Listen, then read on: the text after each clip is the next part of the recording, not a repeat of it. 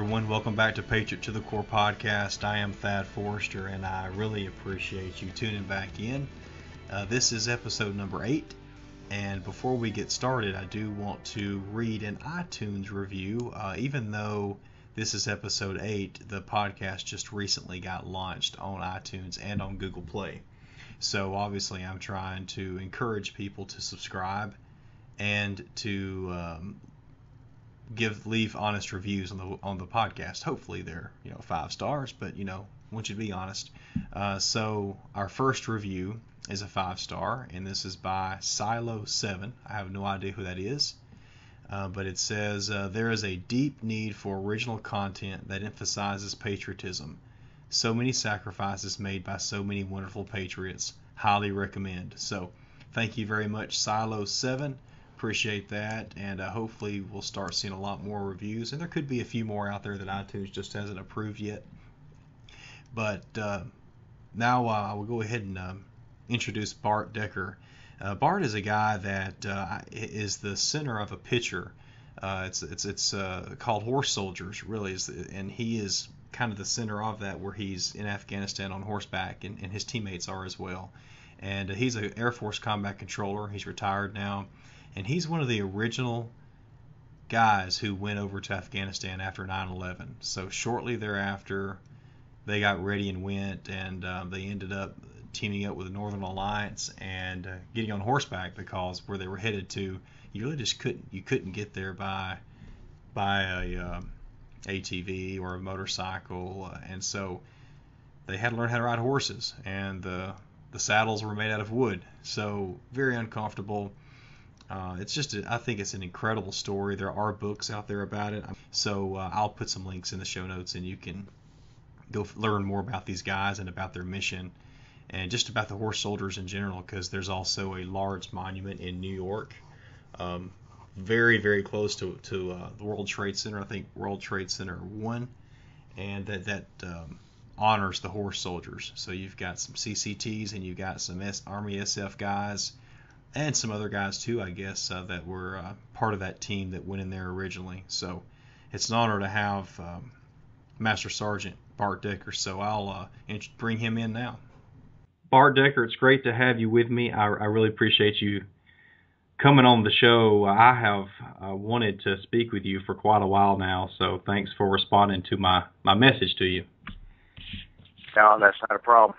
I told the audience that you were one of the horse soldiers, and do you mind just explaining what that was and how you got pulled into that role, and maybe what it consisted of? You can go as deep as you want. Yeah, okay. So I guess the best way to do is go about it is go in chronological order, and so when obviously after 9/11. We all kind of knew what was going to happen from a military perspective. So I think immediately we began mobilizing. I mean, in our job and as a combat controller, I mean, our gear, our kit is always packed. Usually, each member usually has a cage at their unit, and that's where all their gear is kept, and it's usually always ready to go. So on the personal side, that's never an issue. But then, all the other equipment that needs to be mobilized, to support a unit, definitely needs to be packed up. So that was done, obviously, in the following weeks after 9/11, and sometimes the dates elude me, but we were definitely in.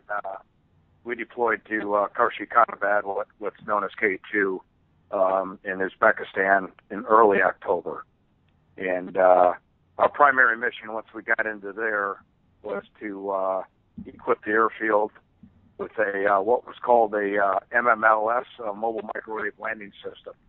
And that was relatively new to our unit at that time, but we had quite a few guys trained on it. And what that did was, in IFR condition, which is below visual flight rules, when the weather gets really bad, it allows airplanes to come on in and land. like I said, mobile system, because at K2 it was old Soviet era.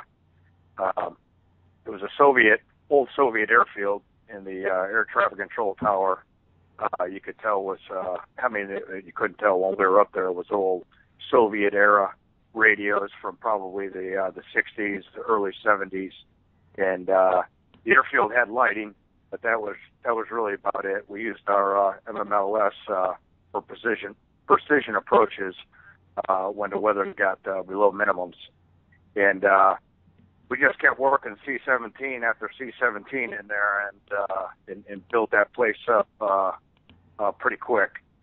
And about the middle of October is when we started, all the soft units started inserting into Afghanistan. And so the ODAs were going in, Operational Detachment, Alpha, is how Special Forces are described.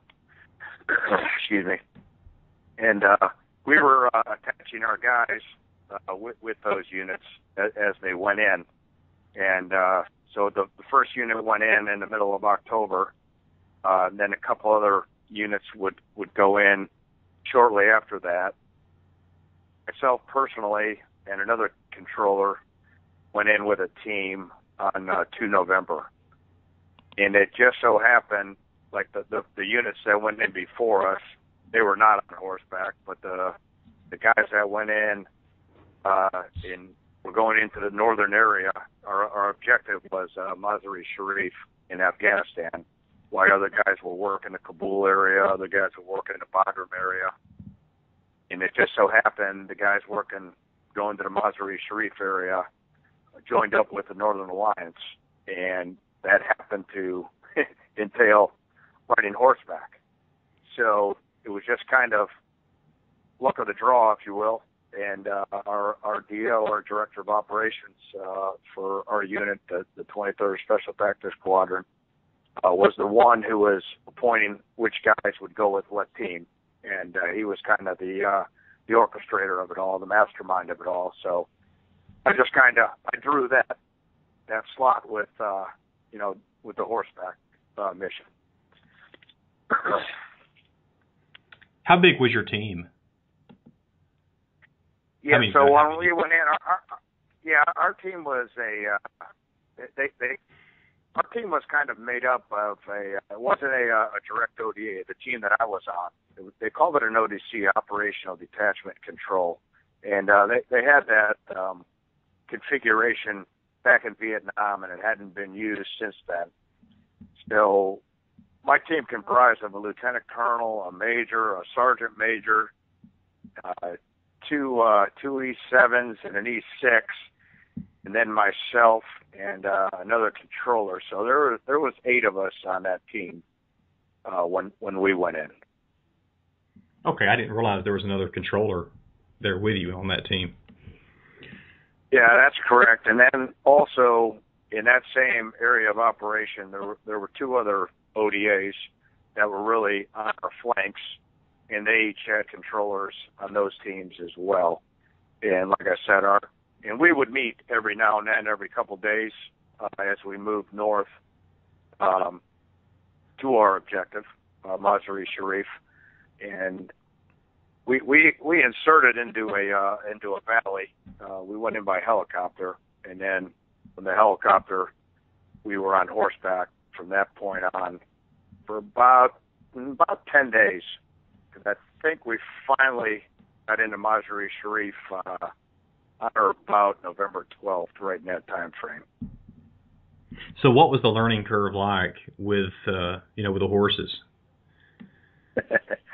Yeah, it wasn't as glamorous as it looks, I can tell you that. Now when it was not only on horseback, but there was a lot of donkeys. So what we had was we had basically our day pack on, and then of course our weapon, ammunition, our vest with everything on it. So all that right there weighs about 60, 70 pounds.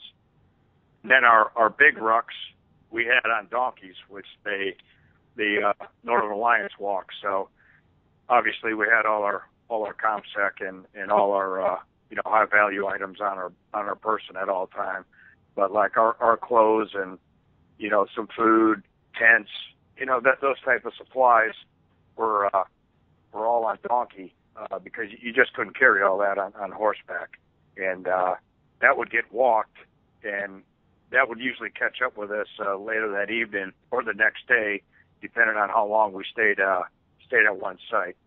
So the learning curve was very very high, because not only were you that heavy sitting on that horse, but the horses all had wooden saddles, and they weren't very tight, so it was you were always sliding around, and it just wasn't very comfortable. It's not like riding in a vehicle, for sure. And we moved both day and night, depending on which day we were moving. And the reason why horseback was the ideal choice to move is because of the mountainous terrain we were moving through most of the time, and the ledges we were walking on were only probably about 2 to 3 feet wide. I mean, you couldn't ride a motorcycle or an ATV through there.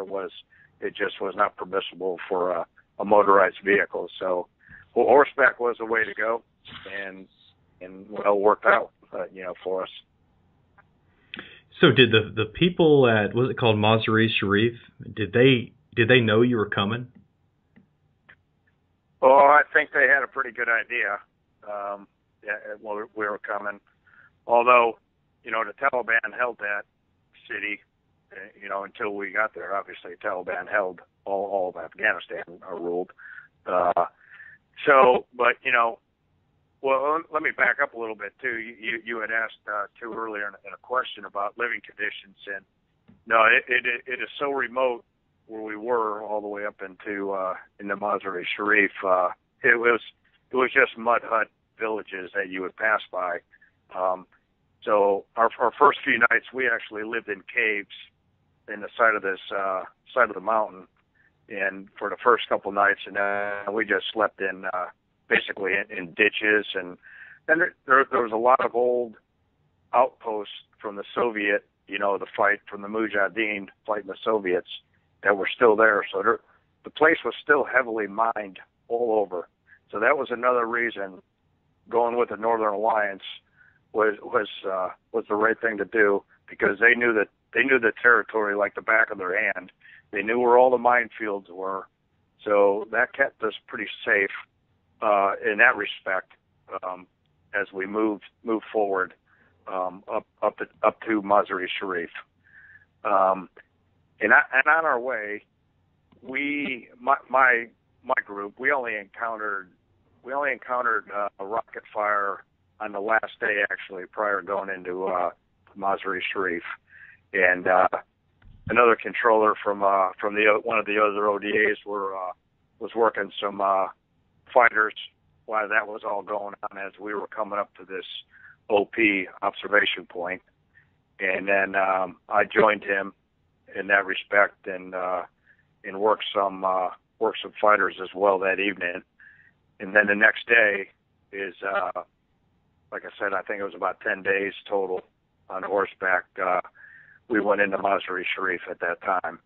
And as we went into Mazar-i-Sharif, the people started lining the streets because, well, let me back up. That evening, we were on top of a mountain after working a lot of fighters, and you could see all these cars leaving Mazar-i-Sharif by headlights. And what it happened to be was all the Taliban were exiting the city. So actually, Mazar-i-Sharif became liberated that day, that evening, and then the next day we went into town, and people were all lining the streets, clapping, cheering that the city was liberated at that time. Wow. So did you have any firefights or have to drop any ordnance before you got there? Yeah, just that day, and like I said, keep in mind there was another controller with one of the ODAs that's mentioned in the Horse Soldier book, and he worked a lot of a lot of CAS missions, close air support missions, as we moved up. And like I said, they were on one flank, and then we had another ODA on the other flank, which I don't think that the controller with that other ODA worked any CAS as we went up to Mazar-i-Sharif. Just one of them with I think it was 595 was the ODA number. So I read an interview where you talked about the terrain, and but I mean, it sounds like y'all moved at night too. Was that a regular, or just occasionally did you move? It was both. It was a little of both. We moved a couple nights, and then we moved by day as well. Then we would sit at an OP for. There was no set pattern.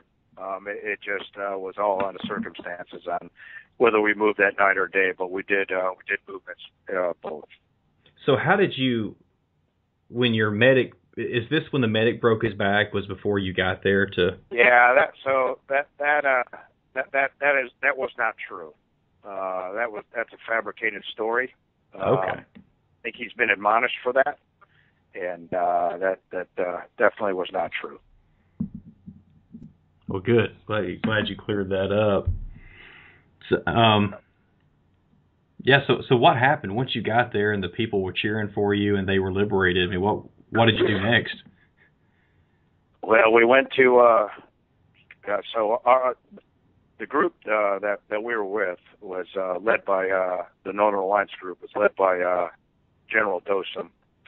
So we went to Kuala Jangi, the fort, and that might have heard of became famous during that war of the uprising, and so we went to that fort and we ended up staying there, and that was Dostum's old fort, and we ended up staying there for about 2 weeks. So after we were there for about 2 weeks, and then we were bringing in more people, more supplies, and then while we were there, the SF team, more leadership came in from the Special Forces, and we ended up setting up a tactical operations center. And we ended up doing that at what used to be, it was an old abandoned all-girls school. And so we moved from the fort to that schoolhouse. And that's where we ended up. It was a hardened building. The fort was just a big mud hut. So, but once we moved to the school, that was a 3-story hardened building. And we ended up hiring a lot of the locals and got a lot of stuff fixed there and got it all operational again. And then at that point, we obviously transitioned over to vehicles. We had a couple vehicles brought in, brand new vehicles brought in by helicopter, and then we bought a lot of vehicles off the local economy there, the old standard Toyota Hiluxes and stuff that you see in all the pictures. Uh-huh. So then we started, we're going to do our daily operations, which would be running the airfield, which is one of our primary missions as a controller. But after we were in that school, I can give you the rundown story here of how we got all the prisoners. So when we're at the schoolhouse, we were Dostum was asked to go negotiate a prisoner surrender over in another town, and so at that point we were about ready to leave, and it was myself and another group of guys, and then we obviously a lot of the people that came in downrange later after we got into Mazar-i-Sharif stayed back, and as we were leaving the town, down the road comes about 400 to 500 Taliban saying they wanted to surrender, and so what happened was Dostum let them through, and they took them over to the fort that we were at, those prior 2 weeks before we moved to the schoolhouse. And within that group was Johnny Walker Lindh. And so we ended up leaving, going to Kunduz, and that's when they had the prisoner uprising about 2 days later after we had left. And that's when some of the other government agency guys got killed, or one of them got killed there. And then they had the big uprising there, and we were in Kunduz. And so how it all worked was the AC-130 gunships had just got into country right at that same time frame. And so the gunships were used at the fort to squelch the uprising. And also, I worked the gunships at Kunduz, which facilitated another huge surrender of, we had probably over 1,000 that were in Kunduz that surrendered. And to tie this all together of recent events that just happened here in the U.S. Last year, one of those guys that were that 1,000 that surrendered was Mohammed Fazil, which happened to be one of the 5 high-value target Taliban that got released from Gitmo in the prisoner exchange for Bergdahl exchange last year. So, yeah, you can see how it all tied together. Yeah. What did you think? What went through your head when you found out that we released him amongst anyone, but specifically him for Bergdahl? I don't understand. I just don't understand why that would happen. I mean, this guy was he was a high-ranking Taliban official. As a matter of fact, before, while we were there at Kunduz on the side of the hill, he came up to the hillside, sat down with Dostum and a couple other Northern Alliance generals, tried to facilitate some type of negotiation. Then he went back with his people back down into Kunduz, and the way it all worked out was, or as found out later in hindsight, was the AC-130s did not come on station that night. They were going to attack us and probably would have overrun us because we were definitely outnumbered. But it just so happened, luckily, the AC-130s were on station, and we utilized, those aircraft. And after that facilitated their surrender the next day.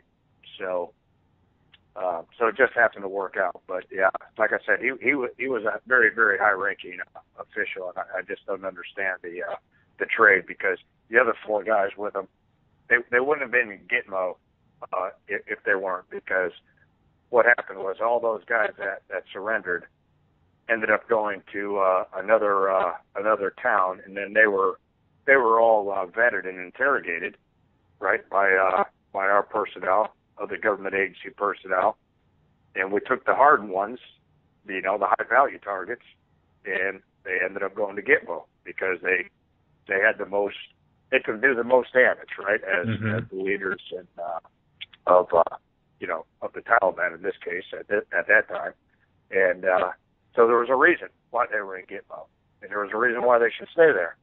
And like I said, very, very discouraging. And I'm sure they're back in the fight right now. Yeah, no question about it. And you said in with that group that surrendered was Johnny Walker Lindh. When did y'all find out there was an American in that group? Yeah, I think while we were over at Kunduz, there was a couple other government agency guys at the compound, or at the Kwalajani at the fort, interrogating the guys, and that's how they ran across him. He was in that group of that 400 to 500, 600 guys that initially came down the road as we were leaving town, and so he ended up being kept over with us at the ops center at that school. When we returned from Kunduz, he was there already. And so he was with us for a few days, and then we put him on a 130, and he ended up obviously coming back to the States. So we got him out of there.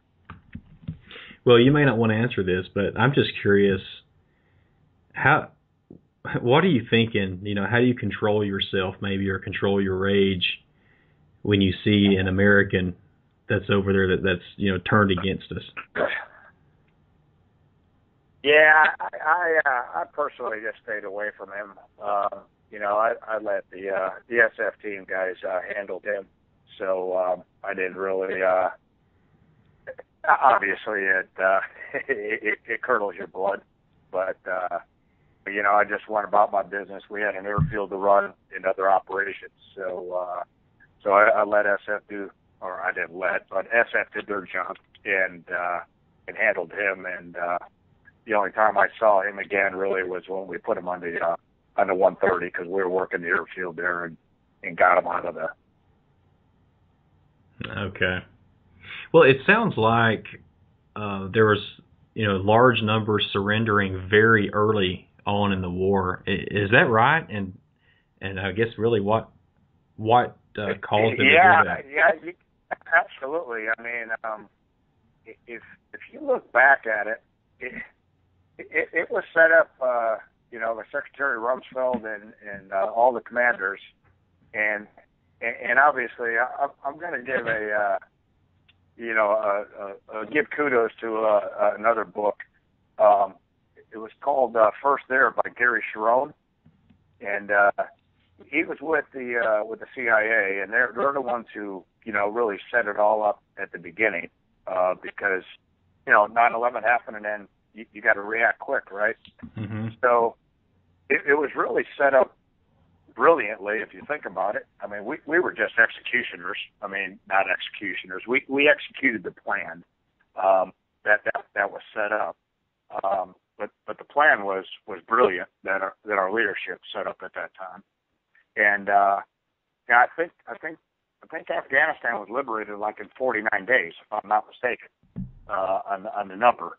And so yeah, you would have large droves of people surrendering or fleeing, Taliban, in that short amount of time, and that's exactly what happened.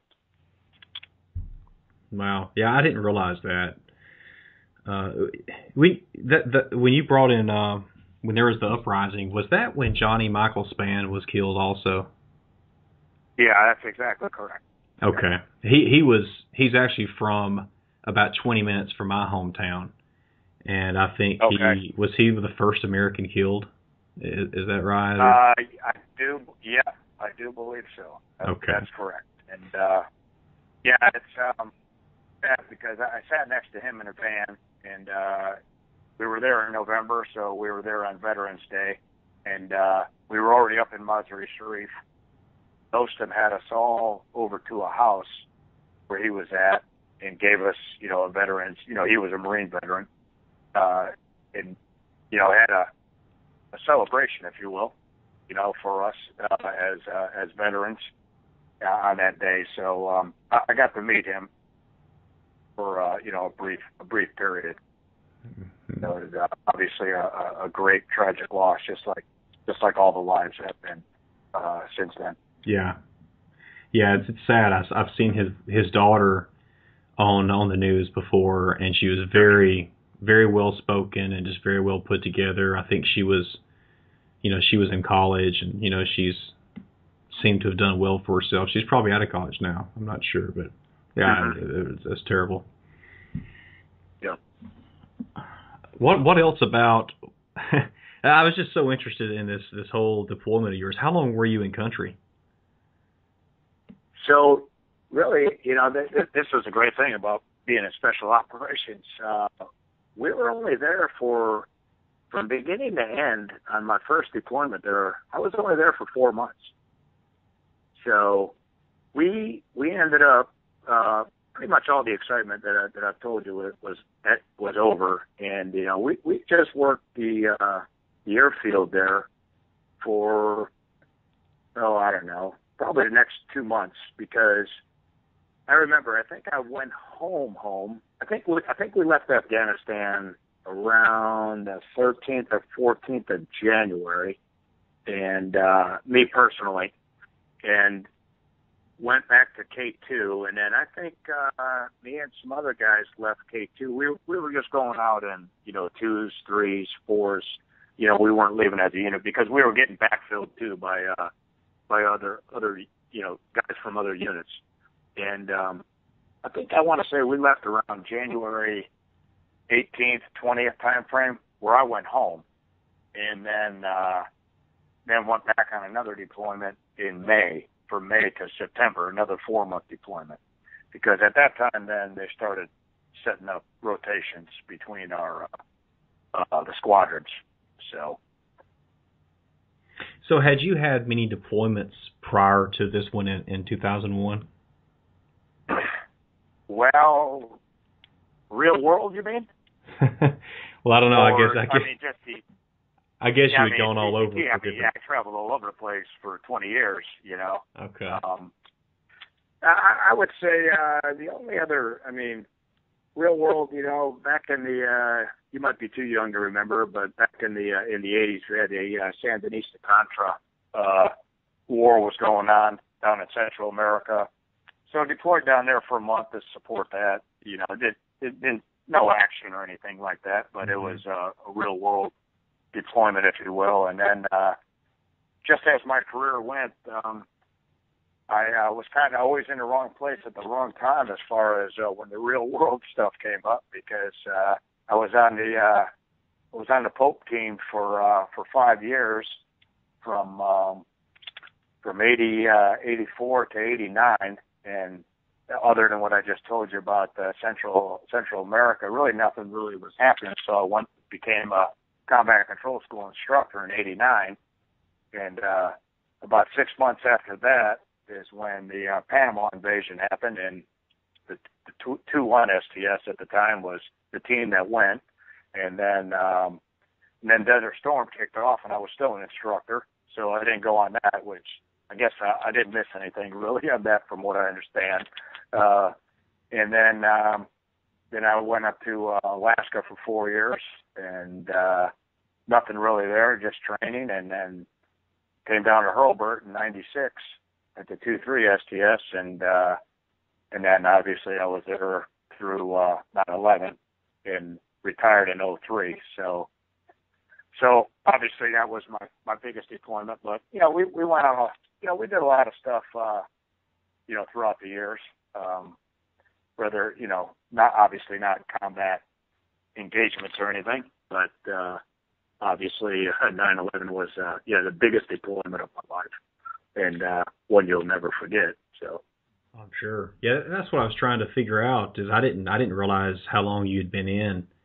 So I didn't know you were in the 80s and part of Desert Storm. Desert Storm is really when I was a teenager, and that's when I really was paying attention a little more to what was going on, and I had just, you know, tons of, you know, American pride about it with with Norman Schwarzkopf, and you know, Storm and Norman. Yeah, absolutely. I mean, we were just kicking butt over there, or at least, you know, I thought we were, and I thought we were unstoppable at that time.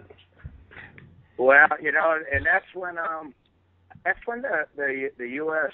perception of the military, as I saw it, changed to all positive. You know, when you look back, and you know, I came in the 80s, so I had a lot of Vietnam guys that really I learned from. You know, and I was under. They were senior NCOs, and I was the the young guy. So they were my mentors, you know, at that time. And, you know, and they talked, you know, they always talked about their, you know, you listen to their stories and hear their talk, and, you know, and then just traveling around the country back in the 80s, you know, and how you were treated at, you know, the military and stuff. But then after Desert Storm, I could see the perception and the feel of the U.S. really back in the military. And the perception, I think, changed at that point for the good. Yeah, yeah. Well, it's interesting. I've never had anybody, you know, compare them from the 80s and prior to Desert Storm, but it definitely makes sense to me. Yeah. One more thing I wanted to ask you about was while you were deployed there in Afghanistan, is that I think y'all had something called the Angel of Death. You want to elaborate what that is, what that was? Yeah, if you go back when I was telling you working on some AC-130 gunships in Kunduz, I had three gunships, and one would come on station, one would leave, another one would come on station, and they would leave. And one of them that came on station had the female on the radio, and it was where we were up on a ridge line. You know, it's dark and it's quiet, and so Dostum, General Dostum was standing, you know, behind me, and he could hear her voice through the handset of the radio when as I was talking to the airplane. Actually, I was talking to her, and so he, I don't know, I don't think he coined it, but you know how the Taliban looked down on the women, so he made it a point to put the broadcast on the radio, you know, that a female was up in this plane, you know, kind of dealing death on you. But I think it was our media that took that and ran as the Angel of Death. Okay. So that's how that all came about. That's cool. So when you deployed, y'all took a piece of the World Trade Center with you, and then I think before you left, you buried it there. Right. Yeah, the SF team did, and yeah, and I knew one of our guys had it in his ruck and carried it through, and then right in Mazar-i-Sharif, we did a little ceremony there and buried it there. So yeah, it was you know, kind of moving, obviously. Yeah. You know, innocent people losing their lives like that. Did your family know where you were, or did they find out much later after you got there, or what was the situation back home? Well, I mean, they knew we were going into Afghanistan. I mean, everybody knew that, right? When we deployed, mm-hmm. You know, I probably went for I don't know, probably 2 months without talking, month and a half, and then once we set up the operations center in Mazar-i-Sharif, we had really good internet connection down there, actually. To be honest with you, you know, we had portable satellites set up, and we were able to talk back and forth at that time. And then also we could use the phones and do a morale call every now and then. But I usually just, you know, you just have to type generically, but you know, send emails. You know, all's good, and this and that, and just had to watch your you know, your OPSEC. Yeah. At that time, your operational security, and but at that time, you know, we were communicating freely, emailing every day at that point. Okay.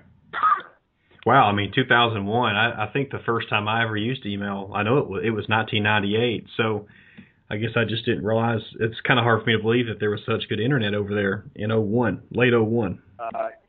Yeah, we had some great comm guys that set up some really good stuff, and excuse me, yeah, it was really good, actually. So before we move on to maybe to the monument, is there anything else you'd like to share about your deployment, or anything, or elaborate on anything we've been talking about? No, you know, everybody says thank you, you know, and I can just tell you it was there's no thanks needs to be given. I mean, it was that's what we trained for, and you know, it was I was glad I was there at that time and able to go in and do what we did, and you know, wouldn't change a thing. I'd like the way the dominoes fell, you know, to that point, I would live it all over again the same way. So, did you feel that the rules of engagement, did they negatively affect you or your team at that point when you were there? To a certain point, I probably won't get into them because probably some of the stuff's still classified. But yeah, to a certain point it did, and I wish we would have had some A-10s and AC-130s in theater a little bit earlier. But I know that the perceived threat was the reason why they weren't in earlier when we were moving. But the ROEs on using the fighters inhibited us a little bit. But like I said, I won't get in any deeper than that. Okay, that's interesting because obviously I don't know much about it, but I've felt that, or I think the rules of engagement have gotten tighter and tighter, and I think in my opinion, they've definitely hurt our guys, and I'm sure they're much tighter now than they were when you were there. Oh, absolutely. Absolutely. Other than, our ROEs on the ground, it was pretty much the Wild Wild West, if you will. But then when the aircraft came overhead, they had their ROEs on what they could do and how they could do it, which, kind of inhibited us a little bit, like I said, hindered a little bit. But we worked through it, and that was all good. But yeah, the guys that are there today pretty much have their hands tied, from what I understand and what I hear, and the talk around, because I still stay in the community a little bit, and it's definitely not good. So I mean, I just heard a general do a quote. I won't do him justice because I don't remember how it goes, but we're good at short wars and we're terrible at long wars, and this is a long war, and we're sitting over there, and the ROEs get placed on you, and we're not good. The military is not a nation builder, and that's pretty much what we're over there trying to do right now, and that's just not what the military was made to do. The military is made to destroy things and win. So that's my opinion. Good point. I like that. Well said. So when you, at some point later, there is an artist that created a monument dedicated to the horse soldiers, and first of all, there is what I call an iconic image of you. Well, several guys on your team, I guess, Bart, but I think you are kind of the focal point in the picture of you on a horse, and so there's a monument now in New York City that's dedicated to the horse soldiers, or at least a depiction to represent y'all. Do you mind telling us what that's about? Yeah, I think it was. Matter of fact, that's funny. Ironically, I just got an email from that retired sergeant major. Now the sergeant major I was telling you that was in our team, saying that they're doing the final dedication on. So they did a dedication on that. I think it was 4 years ago. I went up there, and it was on Veterans Day, and they put it in a temporary location, and it was a catty corner across the street from the One World Trade Center now, and now it's going to its final place, and I don't have the exact address of it, but yeah, it was made to. It was all private donors that I guess had this made, and the gentleman's name, his name eludes me now, the sculptor ended up getting it done in record time, and they had it up there for that ceremony, and we went up there, and Vice President Biden spoke at a dedication, and I guess they wanted to. It's kind of interlaced with, with the first responders out there in New York City, and it sits, overlooking the One World Trade Center. I do believe the final resting place is still going to be right in that area where it's right by there. So it's kind of an extension of our follow-on. I think symbolic, if you will, our follow-on in the actions that we took after the attack on our soil. Mm-hmm. So that really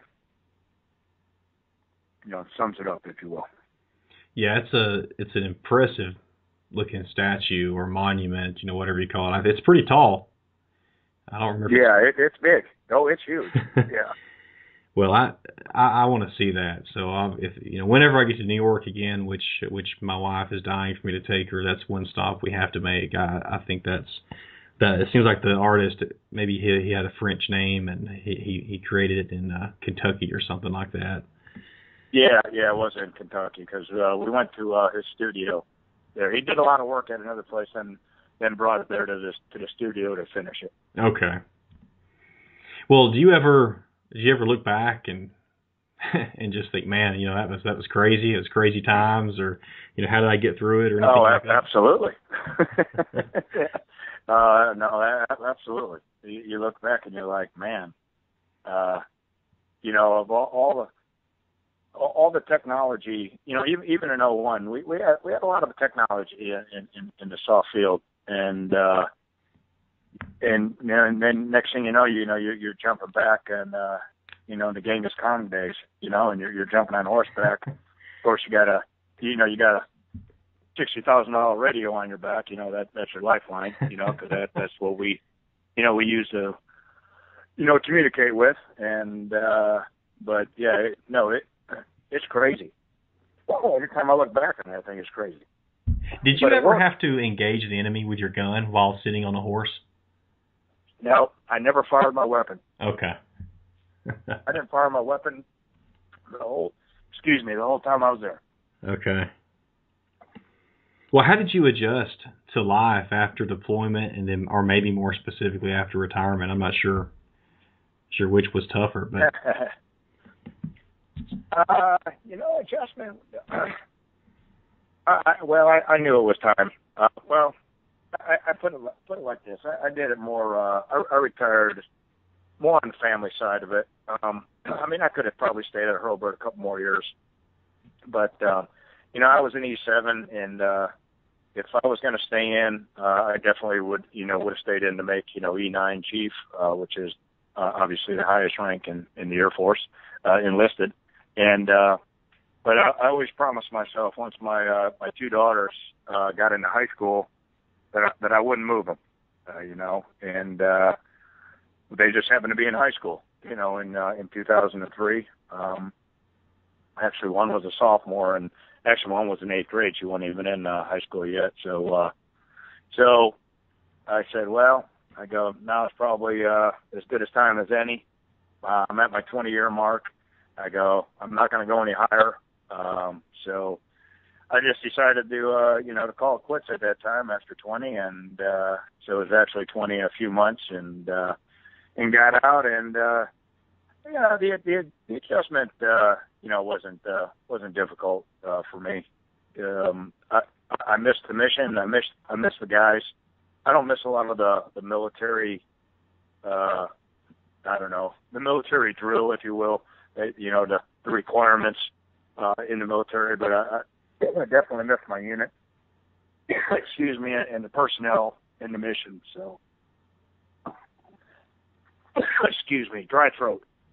No problem. Yeah, I guess it's that brotherhood that you miss. No doubt about it. No doubt about it.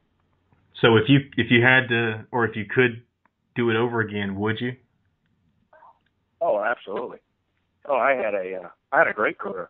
Even in everybody jokes about Fayetteville, North Carolina, as Vietnam, Yeah. Terrible place to be stationed. I was stationed there for 8.5 years. And I had a great time. It was because of the team. The people on the team and who you were with. It was just a great time. Did 4 years up in Alaska, great time, and did my last 7.5 at Hurlburt down in Panhandle, Florida, great time. It's absolutely do it all over again, same way, no doubt about it. Cool. What advice would you give to guys now that are considering the CCT field? Oh, I would definitely encourage them. It's not an easy ride, and if I could, I quote one of my buddies, a recent retiree, Bruce Dixon. It's even after you're in, you got to prove yourself every day. I mean, there's no free ride, and once you're in, I mean, you have to stay on top of your game. I mean, that's the reason why SOF is so successful. Our SOF units are so successful is because we continually train and train and train. And when we were in Afghanistan and dropping bombs and ordnance, it was just like we were on a training mission here back in the States. It was, we were doing everything that we would do there, and we were just doing it to happen to be doing it on the real battlefield. And there's no substitute for training, and that's why we were so successful. Everybody was on top of their game and stayed on top of their game, and that's what you have to do when you're in that career field. Wow, well said. Well, I mean, in my opinion, you definitely are somebody who paved the way, and I know there's a lot of guys before you, but I think it's just what you did was obviously so critical for the war on terror, and I've just really been looking forward to talking with you and to hearing you share some about it. You seem to kind of, be kind of a private person. That's my impression of you anyway, and just a quiet professional, and so thanks for sharing a few circumstances with us today and a few feelings with us. And that's not a problem. Yeah, I try and stay humble. That's for sure. Well, yeah, you are. Is there anything in closing that you'd like to say? No, I see. I guess that's why I'm a quiet. No, I'm not. Actually, if you're around me, with a few beers, I'm probably one of the loudest guys there, but not spouting off by any means. But no, I like I said, I think I've pretty much capped everything, and I enjoyed my 20 years there, and I would do it all over again. So I think that marks success when you say you would do it all over again in the same way. Yeah. So I guess I had a successful career. Well, you are exactly what this podcast is about. You are a patriot to the core, and I really thank you. And I know there is a book called Horse Soldiers that documents this particular deployment. Is there any other literature out there that people could read to learn about it? I would just say I think First There by Gary Sharon. Okay. Is a great book, and that's really if you want to go in chronological order, I would read if anybody's interested in reading the books, I would read that one first, and it sets up everything for what happened next. It was really the title says it all. I mean, they were in there first and got everything organized with the Northern Alliance and the other warlords, if you will, at that time, shortly after 9/11. Great. Well, I'll put those in the show notes so people can. I'll have a link there where they can go. Look the book up and make sure I have that correct. If you Google it, I'm pretty sure if I have one of the words wrong or something in the book, it'll come up correct. Sure, I sure will. Well, thank you very much. I really appreciate you, Bart, and I don't think we've met, but I hope we do. Maybe at a reunion or something. So. Yeah, absolutely, man. I'd love to shake your hand and my deeper sympathies to you and your family for your loss and our loss and our community with your brother. But I want to say something. I looked. My wife read that book first, and then I downloaded it. I just see your brother with that Alabama hat on, and he something just grabbed me. I saw that picture first when my wife was reading the book, and I go, man, I go, there's a stud right there, and then so that kind of made me read the book, and sure enough, your brother was, and everything that goes with it. So the picture just reveals a lot of things, and that one with his kid on and that Alabama hat on was definitely one that caught my eye and piqued my interest for sure. Well, good. It's good to hear. That was a source of a small debate of what image to use, but no doubt that was the right one. So I'm glad to hear from somebody like you that it affected positively. I still think, and I've said this before in another interview with my publisher, that I think that cover is one reason why Costco will not put the book in their store. That's a personal opinion. They haven't said it, but I think that they think it's too strong. But I'll always believe that unless they. I'll always believe it until they put the book in the store, which I'm still working on. I gotcha. Well, thank you, sir. Yes, my brother was a stud, but you are too, and so I'm really grateful for your service and for your willingness to fight the enemy and to do so much there in the early days in the war on terror. Well, I appreciate that, and hopefully I'll see you down in one of the reunions one day and shake your hand and talk with you. Great. Sounds good.